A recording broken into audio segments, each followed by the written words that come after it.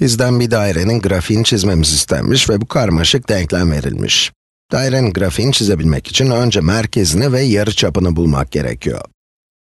Şimdi bu denklemi merkez ve yarıçap öğrenebileceğimiz bir forma sokalım. Yapmak istediğim şey kareyi x ve y cinsinden tamamlamak. Böylece tanıyabileceğimiz bir forma dönüşecek. Öncelikle x'li terimleri alalım. X kare ve 4x. Bunları parantez içine alıyorum çünkü kareye tamamlamak istiyorum. Şimdi de y'li terimler. Y kare ve eksi 4y. Bir de eksi 17'miz var. Ve bu işlemin sonucu 0'mış. Şimdi yazdığım bu değerleri tam kareye çevirmeye çalışacağım.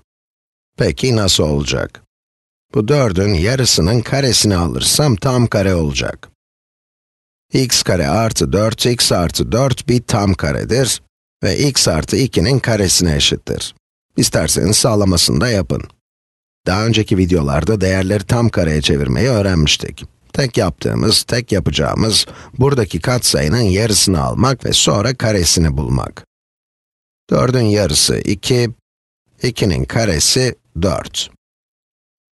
X artı 2'nin karesini aldığımızda, x kare artı x artı 2'nin 2 ile çarpımı artı 2'nin karesi var.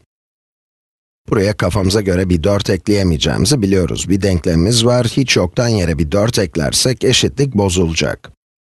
Eşitliği korumak istiyorsak sağ tarafa da 4 ekleyeceğiz. Şimdi aynı şeyi y'ler için yapalım. Y'nin önündeki katsayının yarısı eksi 2'dir, onun karesi de 4'tür. Aynı değeri eşitliğin sağ tarafına da yazıyoruz. Şimdi elimizde x artı 2'nin karesi artı y eksi 2'nin karesi eksi 17 eşittir 8 var. İki tarafa da 17 eklediğimizde x artı 2'nin karesi artı y eksi 2'nin karesi eşittir 25 oldu. İşte bu hatırladığımız bir şekil. Eğer elimizde x eksi a'nın karesi artı y eksi b'nin karesi eşittir r kare gibi bir denklem varsa, dairenin merkezinin parantez içini 0 yapan değerlerde olduğunu biliyoruz. Yarıçapsa r olur. X artı 2'ye baktığımızda parantez içini 0 yapan değer eksi 2. Y eksi 2'yi 0 yapan değer de 2. O halde dairenin merkez noktası eksi 2'ye 2'dir. 25 de yarıçapın karesi olduğuna göre yarıçapımız da 5. Artık örneğe dönüp grafiğini çizebiliriz. Burası merkezimiz, eksi 2'ye 2'ymiş. Burası x negatif, y pozitif değer. Yarıçap da 5'miş. Sayalım.